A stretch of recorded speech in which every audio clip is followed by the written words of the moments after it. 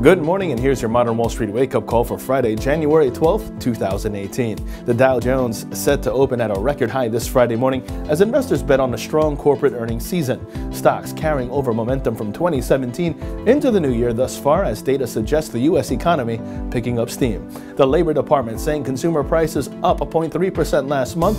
That was the biggest advance in core CPI since January, while tech shares under pressure as Facebook dropped more than 5%. CEO Mark Zuckerberg said the social media company making a major change to its newsfeed. And lastly, some advice: when you're sick, stay home.